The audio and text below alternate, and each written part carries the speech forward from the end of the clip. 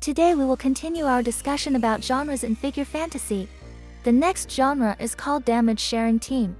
This team is mainly based on Erikzia's skill effect, allowing the back row to help share the damage taken by the front row to greatly improve the front row's survivability.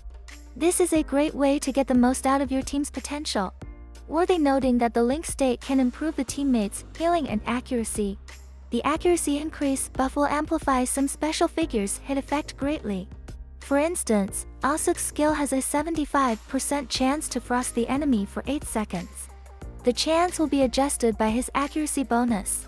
So with Erikzia's skill buff, Osuke can have a higher chance to frost the enemy. The same thing for Midori, Sanada Yukimura.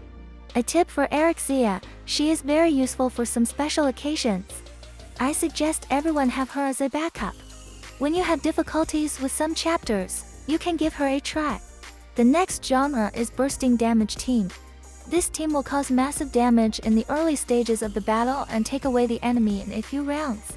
In the case of fast-paced battles, it is more powerful, but if you can't establish a huge advantage in the early stages of the battle will drag on until the middle and late stages. The core figure of this team is Sakura. Sakura's passive skill can provide a large damage bonus in the first 20 seconds of the battle, and the figures who can perfectly enjoy the effect of Sakura's aura are those who can activate their skills during Sakura's passive skill activation. So, the bursting team is mainly to pair Sakura with some high initial energy, preferably with a strong, single target damage dealer to quickly kill the enemy figures, such as Yuna, Ri, and Akaki. Heads up! You need to work on your parts to make this team really powerful. The third genre is the ultimate team.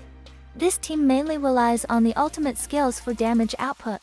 In this game, the slower a figure's energy regenerates, the more powerful the figure's ultimate skill gonna be. The main idea is to choose the figures with slow energy regeneration but powerful ultimate skills, combined with Zephyr energy regain skill effect to increase the team's ultimate skills frequency. The figures you can use include Zephyr, Wazor Y, Alfred, Crusoes. Next video I will wrap up this series.